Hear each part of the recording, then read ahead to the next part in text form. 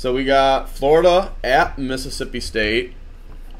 This one is going to be a mad game. It's a Florida team who is struggling to find their identity, and a Mississippi State team who's kind of getting their thing together, but just not figuring it out very well. Because if you take a look at the last few opponents these teams have played, I mean, A&M pretty much pooped on Florida.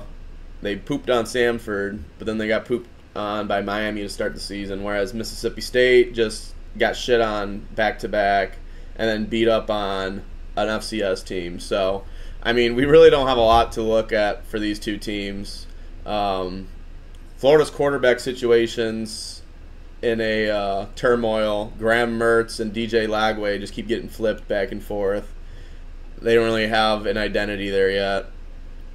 I'm hoping Mertz figures it out here, because I'd like to see Mertz do well in his last season here, but it's not looking likely. And Mississippi State, well, I'll let the cards fall where they are. They're not doing that well. They're going to have a tough time in the SEC, but Florida is as well. Do you have any opinion on these two teams by chance?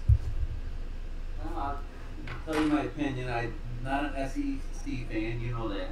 So, but I do like the Gators. Mississippi State is Mississippi State. I got your back on the Gators up there. They're definitely they're gonna it's a get right game. They'll be all right. They're gonna win the game. They cover that spread. Don't know over and under. I don't. That's a lot of points.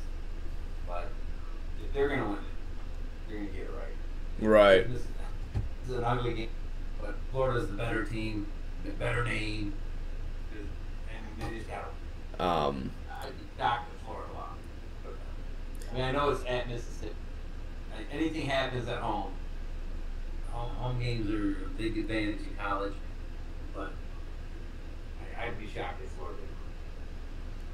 I'm gonna lock in Florida too. I know there's a Florida banner behind me, but I am saying this unbiasedly. I don't think Mississippi State has what they need yet to really control Florida. Even though Florida hasn't really shown too much, I think they're just a little more better prepared for the Mississippi State team. And with that, I pick Florida.